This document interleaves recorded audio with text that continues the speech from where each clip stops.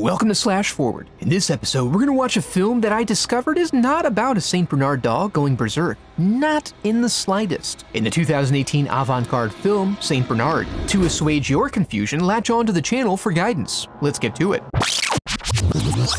We open on a man in tails, running and cautiously sneaking as he clutches his satchel and catches his breath. He caresses this special package as he thinks back to when life was uncomplicated and pure, when he used to just be a simple ginger maestro genius, hearing symphonies of great beauty in the noises all around him. This cuts to some men crafting with wood and light, and we come to see they're making a conductor's wand of immeasurable power, which Bernard waves to conduct a symphony of insanity inside the patchwork edifice of his mind. These are delusions of grandeur, as we see he's mostly being taught the superficial mimesis of a conductor's duties by his very strange Uncle Ed. Ready to receive the success that is his birthright, Bernard goes out to take the world by the tail and finds it full of free, hardcore drugs, the avoidance of which is a delicate balancing act with only one certain conclusion. This leads him along an odd path until he eventually books some gigs, but the audience is baffled and he receives some harsh criticism, which drives him out of the theater to his car. His choices prove fortuitous as he comes across the head of a St. Bernard on the highway, and he stares at it lovingly until he finds a sweet burlap sack for easy handling.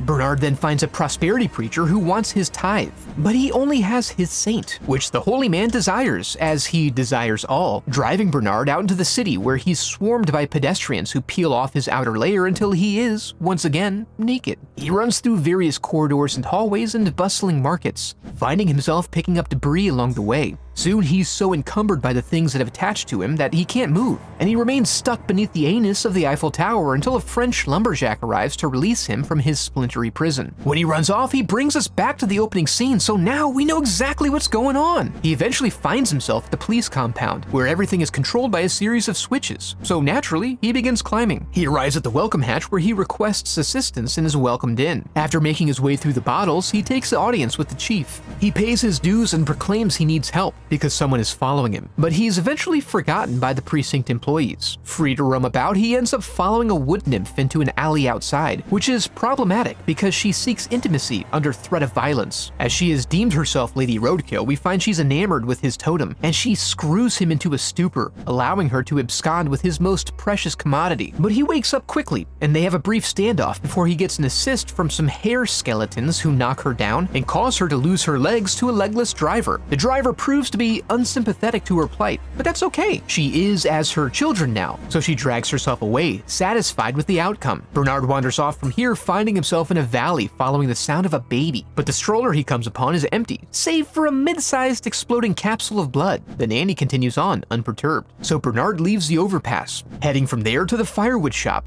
Here he finds the keeper of the wood, tending to his log. He asks the most important of existential questions.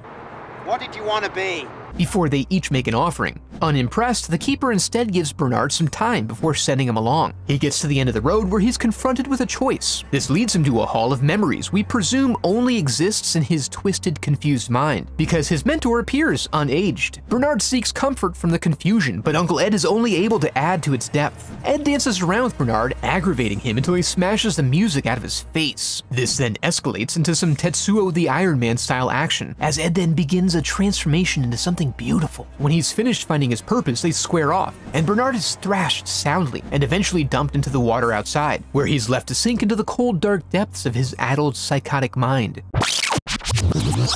Reminder that I have a humble website where you can make donations to support the channel. Any donation earns you a link to an uncensored review of Tobe Hooper's Life Force. I also have some general horror movie themed merchandise you may enjoy. I've been recognizing people who make generous contributions at the end of my videos, but there's a significant lag time there, so moving forward I'm going to use a standardized ending. That way I can include everyone at the same time and I can update it quickly on whatever video happens to be next. For now, it will be deemed the Hall of Headshots because that matches up with some footage I already have put together, but may be subject to change at a future date.